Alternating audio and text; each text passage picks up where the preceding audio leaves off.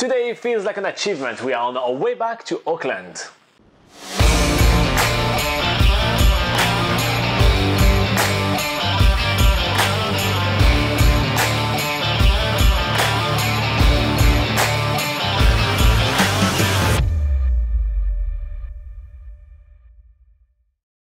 So we are driving to Auckland on the most beautiful day of the year.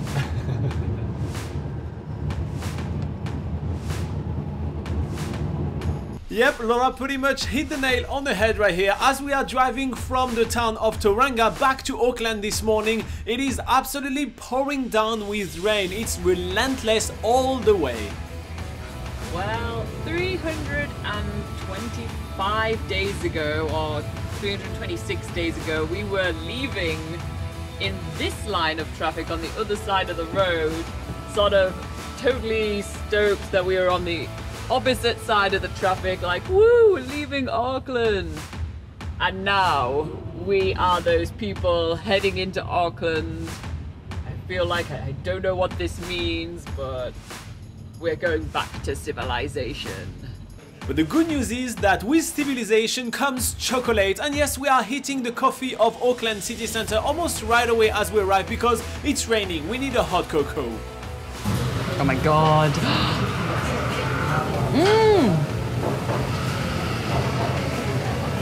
It's melting so quickly. We find this awesome little coffee shop called The Shelf, which is on High Street, which is just parallel to the main street of Auckland called Queen Street. But anyway, our main activity of the day is the New Zealand Maritime Museum. It comes as no surprise that in the city, which is nicknamed the City of Sails, that the New Zealand Maritime Museum is based, and you can find it just on the Viaduct Harbour. Plus, it's the perfect rainy day activity to do on a day like today. We choose to do one of the guided tours that's included as an optional extra in your fee into the Maritime Museum, and they run every day either at 10:30 AM or 1 PM, and we have an awesome guide with us who is called Dom, and he is super passionate about what he's doing as he's actually a volunteer guide here. They catch sharks by hand. What they do, they rattle these coconut shells in the water in front of the boat. It sounds like a group of small fish. Yeah. Then the shark comes in to eat the small fish, and then at the back of the boat lassos it and carries it ashore and says, what a brave man am I. The first exhibition that we're checking out is the Landfalls exhibition, which tells the stories and techniques of the early Polynesians and Europeans and how they found New Zealand, which is actually a pretty hard thing to find. New Zealand is really isolated in the South Pacific Ocean and one of the newest countries to actually be colonised. The New Zealand's Maritime Museum has a massive collection. It literally boasts having ships, memorabilia, miniatures, replicas of every single era of the shipping history of the country. It's quite amazing.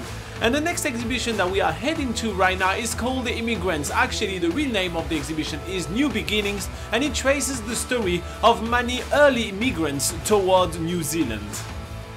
I am Wilhelmina Sheriff Bain. I am John Denver. I was born in Glasgow, Scotland in 1913. And when I was 10 years old, my father took me over here.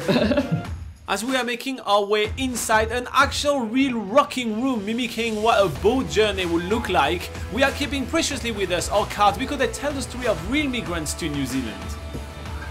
It's been 3 to 5 That's a double bed. That's a double bed? That's not a double bed.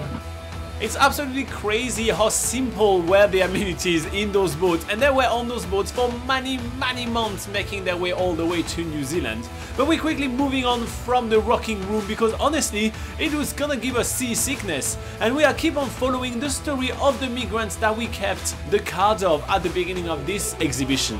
And the real good thing about this exhibition is that at the end we know the fate of our immigrants. The fate, your family settles in Invercargill and you become a teacher and librarian. That sounds like Laura. Hey Johnny, after working as a farmhand and a storeman in Christchurch, you enlist into the army at the outbreak of World War II. Twice you escaped from prisoner of war camps in Yugoslavia before commanding a partisan band of soldiers and becoming a decorated war hero. The next exhibition that we're checking out is the whaling exhibition, and this is kind of the dark side of the maritime history of New Zealand, but New Zealand actually had a huge amount of whaling stations back in the day. Boo whaling, boo. So we've had a look at the New Zealand maritime history through all these different amazing exhibitions. But now we're going to move on to the more contemporary side of things and New Zealand culture's connection to boating and the ocean. More specifically, we are looking at the America's Cup, which New Zealand is a huge contender in this massive sailing race around the world. What's really cool about this exhibition is there's lots of interactive displays. You can pretend to be sailing one of the America's Cup boats. You can also make your own yacht. But one of the best things of this exhibition is the huge America's Cup racing boat right in the middle of the room. Next up, we also get to see the boat from the top, which is really cool because it's a huge boat. And then we move on to the Edmiston Gallery, which has heaps of memorabilia from the very early sailors to New Zealand.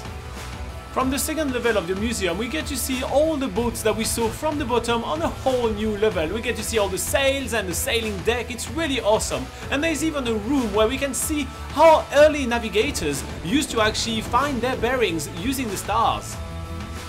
Speaking of stars, it's now after dark, and speaking of bearings, we're about to lose ours because we are heading to a pub crawl.